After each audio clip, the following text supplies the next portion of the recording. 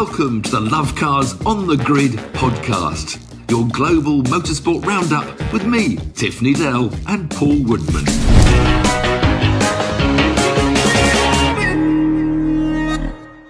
Welcome to Lovecars on the Grid, your global motorsport podcast roundup. It was a mega weekend, particularly if you like Formula One, which was at Spa with F2, F3, Porsche Super Cup as well. There was NASCAR. There was, back in the UK, there was British touring cars, and there was also British Superbikes. And actually, before we even go on, let's mention Colin White, Mike Brown, Dan Jones.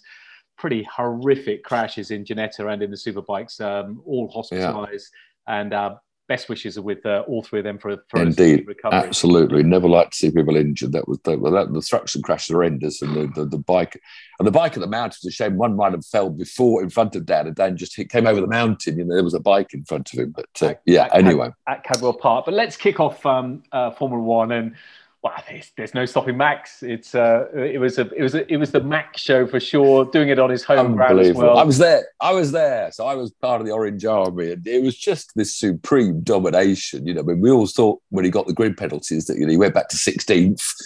In fact, he was pretty much 14th because both Alpha Tauris decided to start from the pit garages for some reason. And Did they do that to help Red Bull? Did they do that? No, I don't think so. I doubt it. You didn't have to help Max. I mean, those two cars, they were just supreme. A lot of people were talking about I was out in Spa this weekend, so I was in the grandstand and going around the paddock and listening in. Because they had this new tightening the regulations where the Formula One talk about these oscillations mustn't achieve more than a certain amount of bounce. They're bringing in this sort of safety rule. People with Eau Rouge with the big dip, I think other cars had to raise the ride heights just a little bit to stop the cars smashing into the ground at Eau Rouge. Whereas it just seemed to make the Red Bulls even better. You know, I think Adrian Newey, I think we all know now that, you know, Newey's influence with these ground effect cars.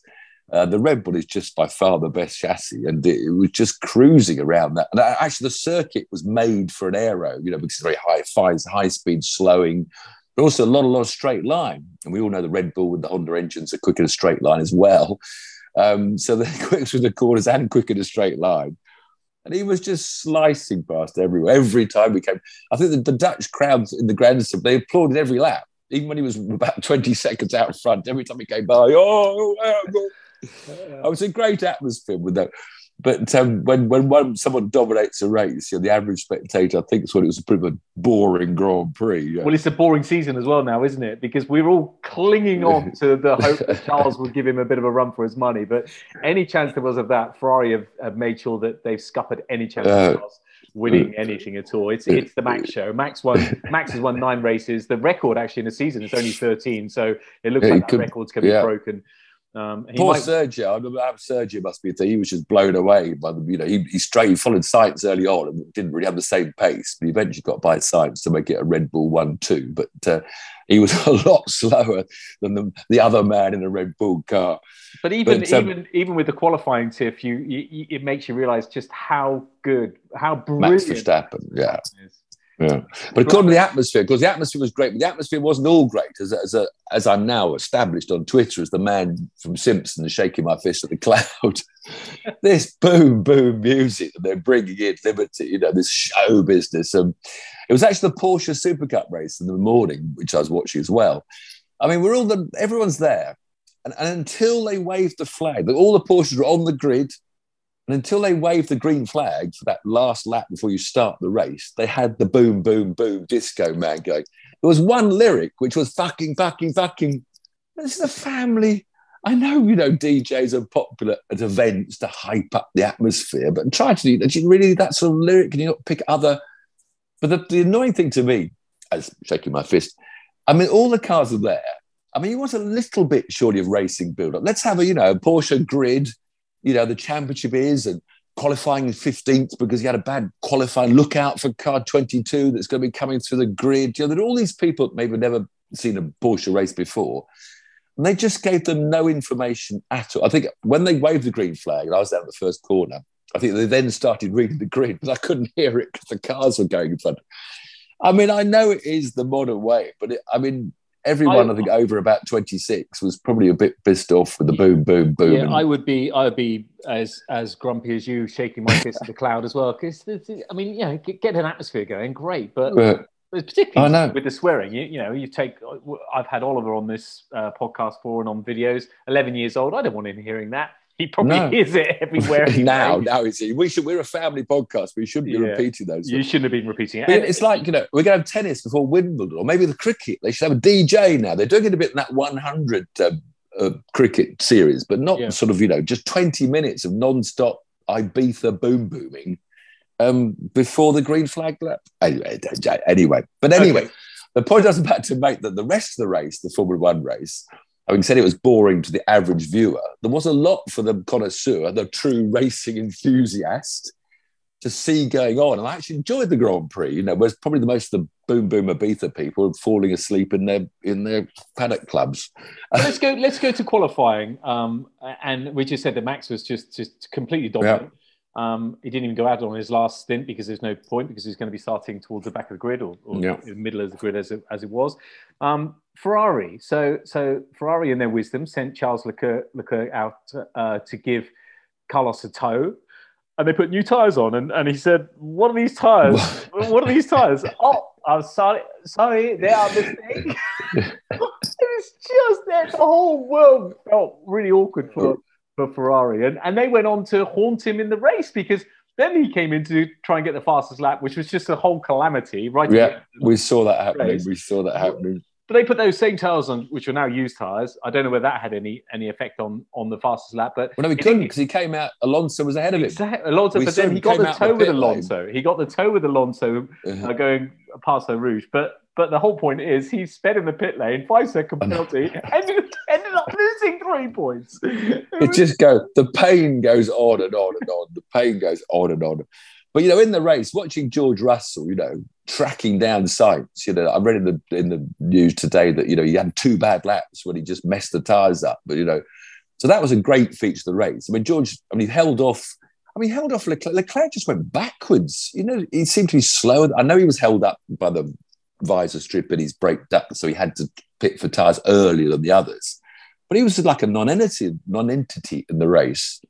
And of course, we had Lewis out. They didn't qualify quite well, Mercedes, so they gained a lot of positions. But they were slower again, weren't they? Not getting closer, despite George's efforts. And as for Lewis's overtaking manoeuvre, I mean, it just begged belief. I couldn't believe it when I saw it, that he gave Alonso like half the track. I don't know what he was thinking for someone of that calibre. And of course, Alonso's on the radio, which is classical, which is sometimes why I don't like Alonso, because I think he thinks he's bigger than he's the biggest person in the paddock, and that's a classic Alonso comment, about a fellow driver that you can only lead from the front or whatever it was. I can't remember the exact things, but yeah, terrible error by Lewis. Yeah, I mean, it was an error, but you know what?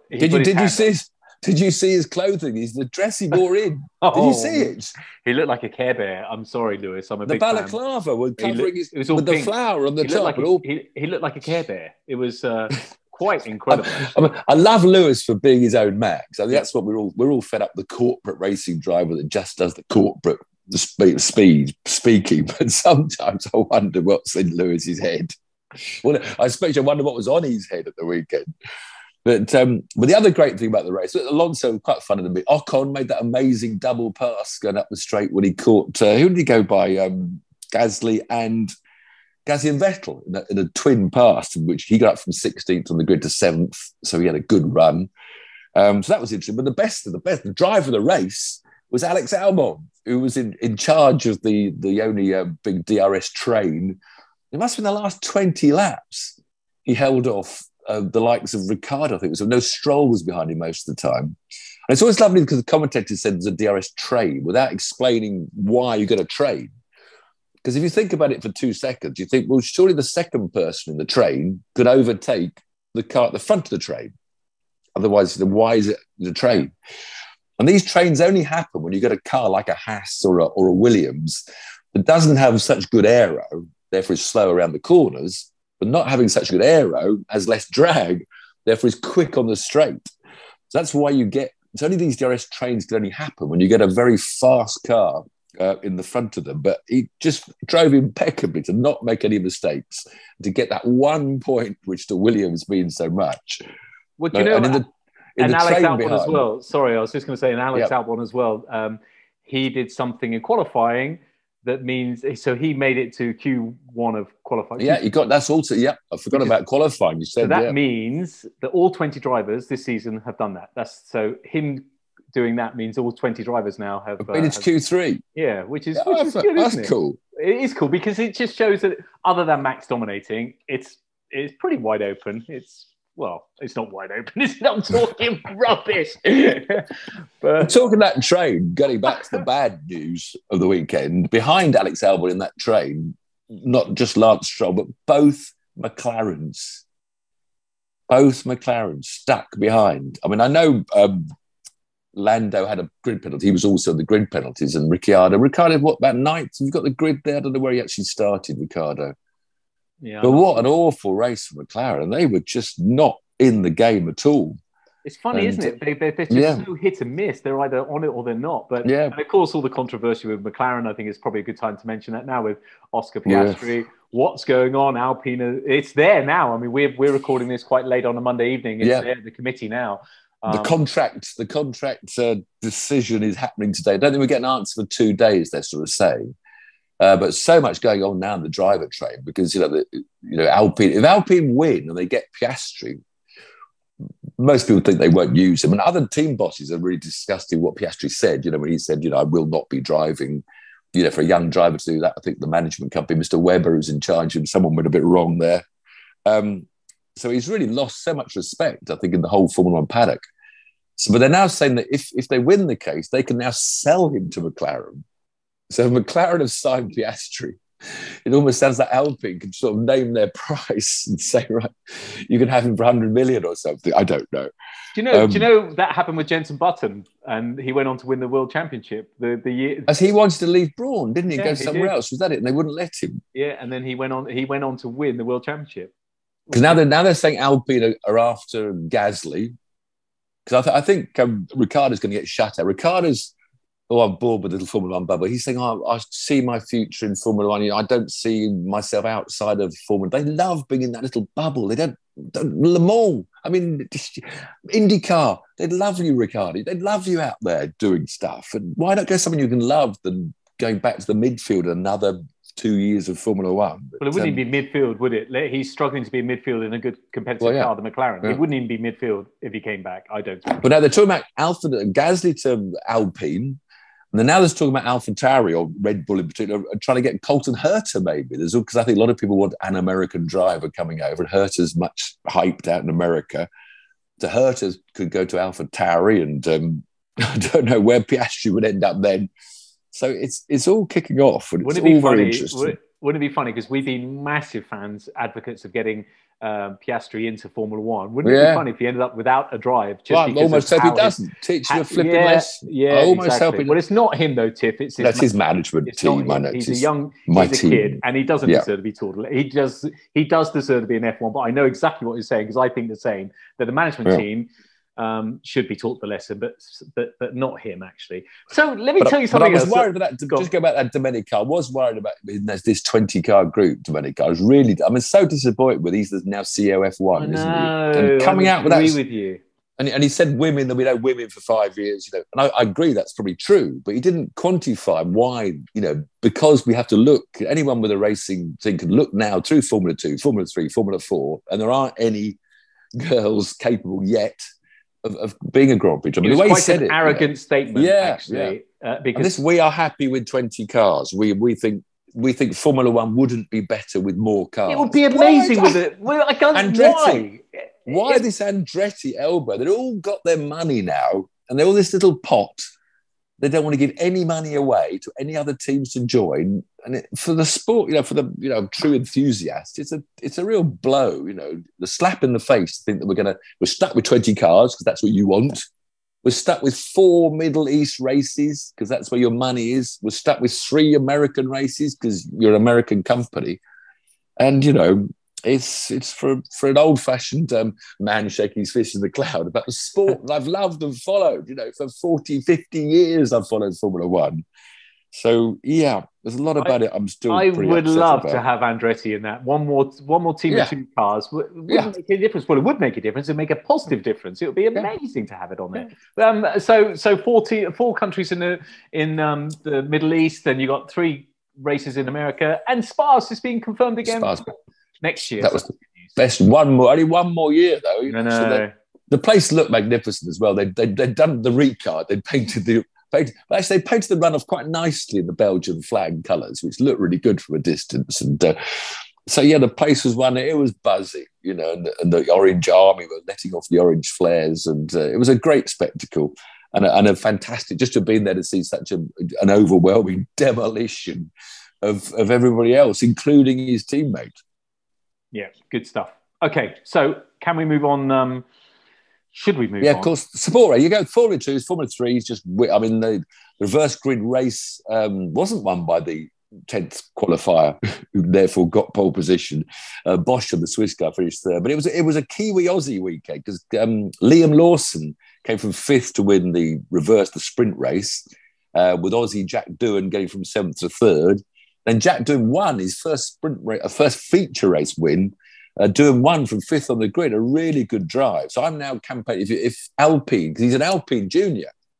So I'm saying, right, if Alpine want an Aussie, don't have Ricciardo back, don't have Piastri because he doesn't want to drive for you. Go for Jack Doohan. In the olden days, you wouldn't be concerned about putting someone that's won a Formula 2 race and won 2 reverse grid. You wouldn't think twice about giving them a Grand Prix chance. Oh, he's a rookie, we need manufacturer's points. He might crash the car. It's just depressing. I'd put Jack Doohan straight in now. I would put him in over Ricciardo all day long. All day long. So Liam Lawson was 3rd in the feature race. They had a really good. The 2 of them were on both podiums, so that's quite unusual. With Bosch on, as I say, Bosch on the sprint podium, and Drogovic finished 2nd in the main race. This Brazilian Felipe Drogovic walking away with the Formula 2 championship, miles out in the lead. Any gossip in the Formula 1 paddock? Anybody even thought of giving Drogovic a test drive? No, he doesn't fit, really, does he? It's all about the money. It's all about the money, honey. Well, our only British driver in Formula 2, Ollie Coolman, was banned, unfortunately, got too many points before Spa, so he wasn't even in the field. But Formula 3 is a different story. We had Tatiana Calderon back, though, so for the women, but she qualified right at the back. Best result was 18th, but at least she's out there waving the flag for some women. But Formula 3, now that's where we've got the British talent coming up. Because Zach O'Sullivan actually was on pole for the reverse grid race, but he faded. I don't know why he ended up 21st. There was a few shunts going on, so he didn't have a good weekend, Zach. But Ollie Behrman finally came through from 5th to win his first race. And Johnny Edwards came from 7th to 4th. So those 2 other Brits, the 2 Autosport Awards. The main race, Ollie Behrman was 3rd and Johnny Edwards 5th. So a really good weekend for the young Brits. The feature race was won, another good story, by Barbadian, Zane Maloney. He was actually the British Formula 4 champion in 2019, I think, so he came over to the UK. And he had a huge shunt in the sprint race on the Saturday, big shunt. He rolled over, I think, on the other car. One of them had a big rollover, but they fix these cars overnight, you can't. So he was 2nd on the grid. Pole man was Chao Colette, the Brazilian, who finished 2nd in the end. But so Zane Maloney got his first win, good story. Ollie Behrman got his first win, good story. And Formula 3 at the moment is quite a good hotbed of young talent for the future. Yeah, it's incredible. You say young, they look weird. You're getting old because you look at these and they literally, you don't even look like they're out of school. And that's a compliment to say that. Let me just go back a little bit. For those of you that watch in the UK, so we have the commentators on Formula 1, Crofty, David Croft, Paul di Resta, these guys, they got quite a bit of stick over the weekend on Twitter. I don't know whether you saw any of that, Tim. No. Yeah, they're saying that Crofty just non-stop sprouts off rubbish. Stats. Yeah, and doesn't really know what he's talking about. And I think people are getting a bit fed up with that. And Paul di Resta, has anyone ever seen him smile? But then when you think about it, all those commentators, even Brundle, none of them really smile. They're not really that type of engaging, warm like you. It's a bit dour, but yeah, that was interesting. What are the commentators like in whatever country you watch in? Let us know below. Anyone famous? Any ex-Formula 1 drivers maybe? So Porsche Super Cup. What Yes, still no joy. Harry King. We're waiting for Harry King's first win in the Supercar. But he was on a good hot qualifying lap, I understand. He got bought right at the final chicane. I'm not sure where they think they would have put him on the grid, but he ended up 8th with his first lap and actually lined up behind the other British driver, Lorcan Hannafin, who's a really good young driver as well. Harry got by Lorcan in the race. They finished 5th and 7th. So Harry's running out of races for that first win, but he's winning on the Benelux. He's won every race in the Benelux Championship, which is based mainly at Spa and at Zandvoort. So Zandvoort, maybe next weekend, Harry King. But it was a good one. The guy out front just jumped. It was Harry's teammate, leapt to the front and walked away with it. So they're a bit nose to tail. The Porsches can't overtake very easily either. Overtaking's hard in motorsport these days. Unless you're in a caterer. NASCAR. It's a bit of a... Well, I haven't seen. I've only read this race, story. wasn't it? But it ended up being on the Sunday. What was all that about? Was it rain? I tell you what, if you want to talk about climate change, which I don't debate or make comments on at all because I don't want to get into trouble with any. But the number of NASCAR races and IndyCar races this year that have been postponed through lightning, golf as well. Seems to be more and more lightning postponed golf events as well. Anyway. You know what I think it is? Midnight. I don't think look, let's not talk about climate change. I'm not saying the climate isn't changing, but I think it's more health and safety than anything else. Yeah, I think that's the thing that's getting stricter. But the trouble is they then didn't run on the Saturday night when it should have been. So they ran on the race on the Sunday, and there was the usual chaotic odd crash or two. But then right towards the end, there was rain all around. They're trying to finish the last 22 laps off. The drivers were in uproar because so they all had wet tyres on. No, slicks. You don't ever. There's never any over. What? You don't have wet tyres on an oval. Ever. You have wet tyres on ever. Wow. It rains, you stop. You get a dry line. Oh, okay. So okay. No, you just stop. Wow. I didn't know. So the organisers, I think, were a little bit naughty because everyone knew these clouds were closing in, and anyway, apparently it drizzled on turn 1, and they're all just coming 200 miles an hour flat out, and they all hit the drizzle. They just had the biggest shunt they could ever have. I saw the shunt. I didn't know that's what caused it.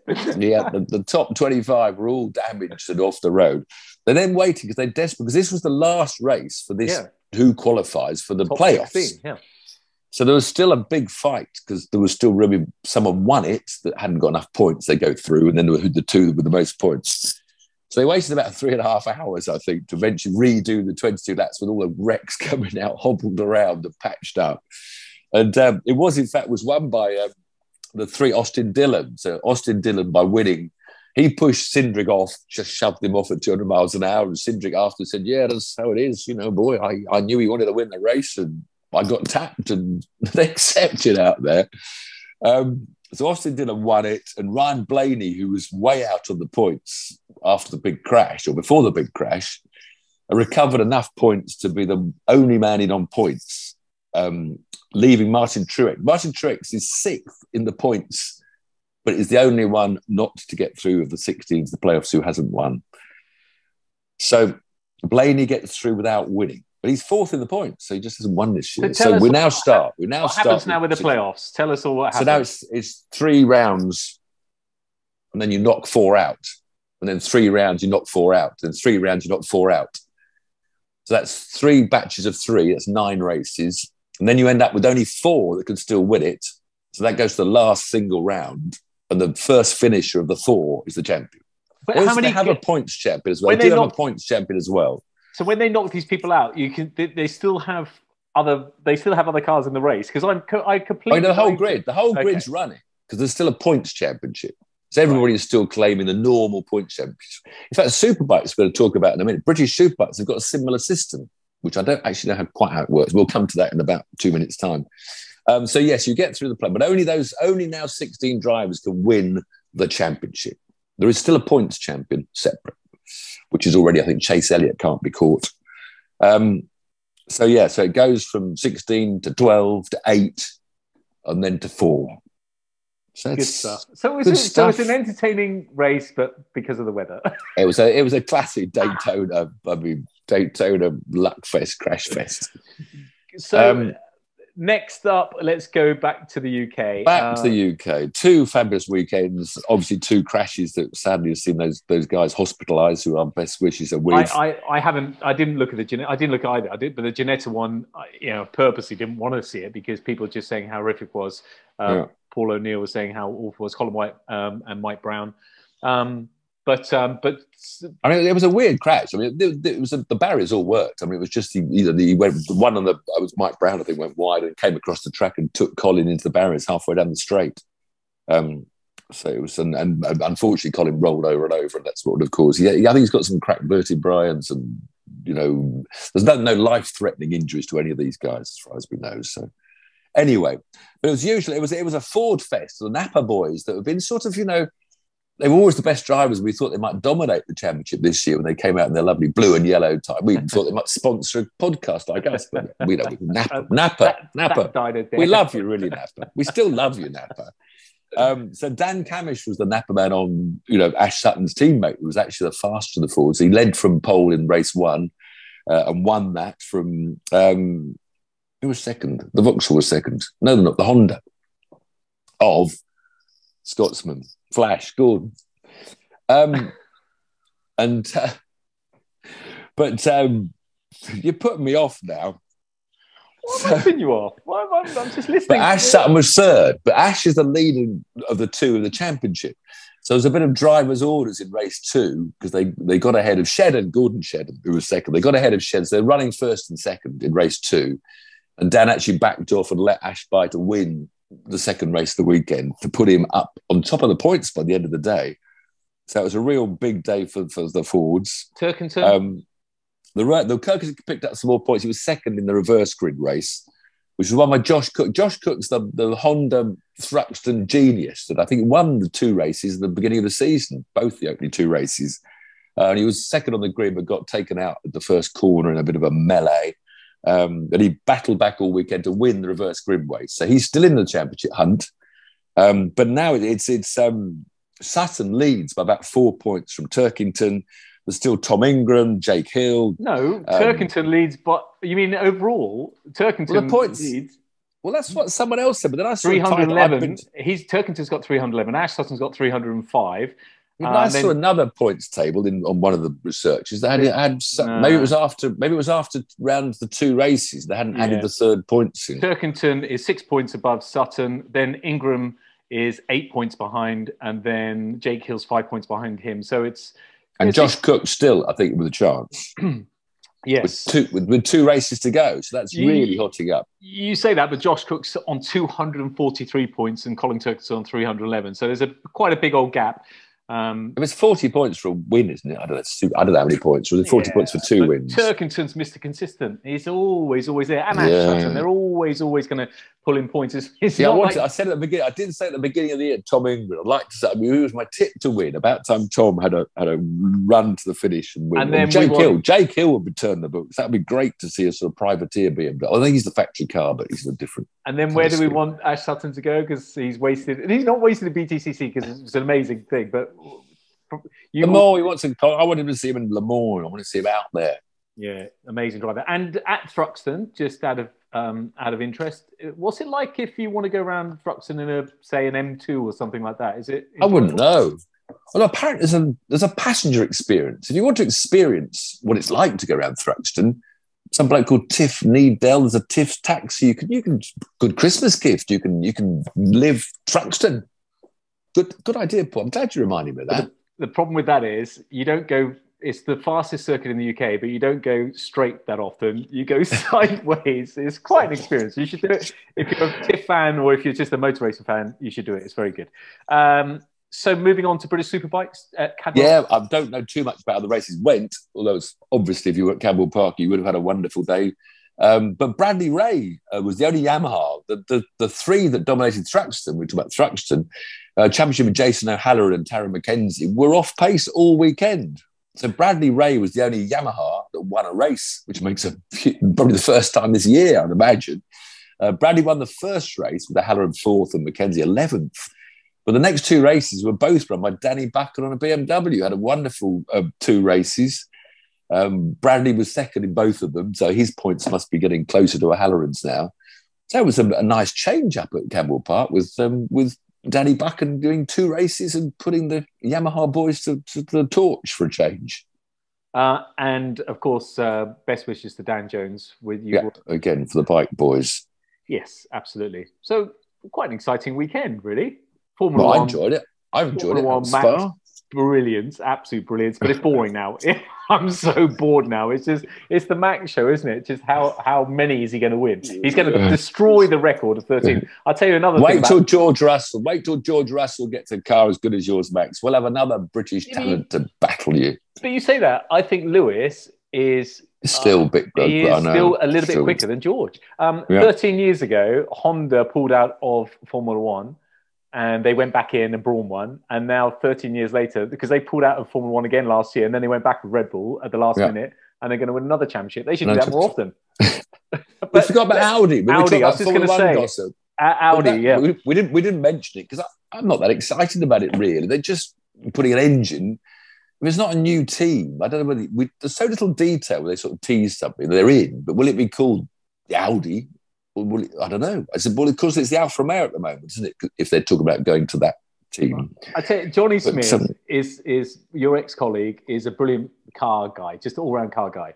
I don't necessarily agree with all his views sometimes. He's got, I'm into the supercars, he's into the EVs and stuff. But he said it perfectly. He said, Audi, why would Audi do this? Their heritage is rallying and just innovation. 4-wheel drive for rallying, diesels for Le Mans. Didn't like that, mind you. But anyway, diesels.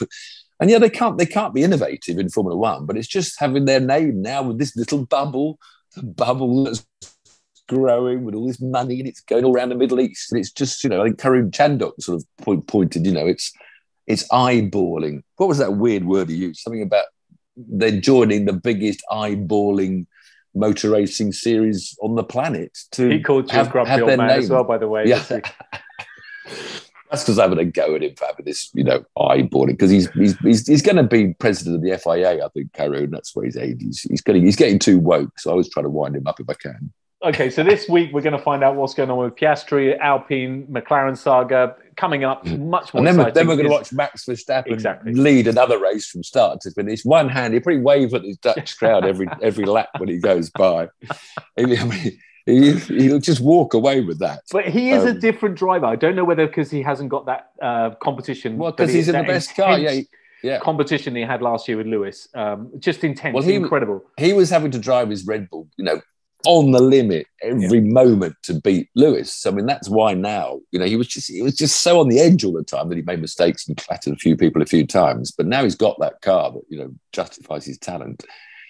Maybe the Mercedes will work around Zandvoort's a bit of a go-kart track. Again, not good for overtaking, so going to be tricky. I think Zandvoort will be okay for the Ferraris. Then we go on to Monza, and I think Red Bull again are just going to blitz it. But you say that Ferrari just always have an amazing habit of throwing it away anyway. Carlos Sainz celebrating so much that his third place, I would have been embarrassed. I would have been really super embarrassed from pole position and just absolutely not even anywhere near on the pace. But yeah, we can. Imagine Leclerc's thoughts when he came out the pits to go for fastest lap, and Alonso slotted in front of him as he came out the pit lane. He must have said, so much to talk about. Thanks for joining this week. Wait a minute. Don't forget IndyCar, Portland. That's on F1. So if you watch Formula One, you can stay on. It's not the best tracks for overtaking Portland. There's a big chicane where they normally crash a lot in the first restarts. MotoGP's San Marino Grand Prix around Misano. So lots of MotoGP fans this weekend. And the NASCAR playoffs begin at Darlington, baby. I'm going to watch NASCAR next week. Promise. Maybe. Thanks for joining, guys. See you next week. Cheers all. Bye. Cheers.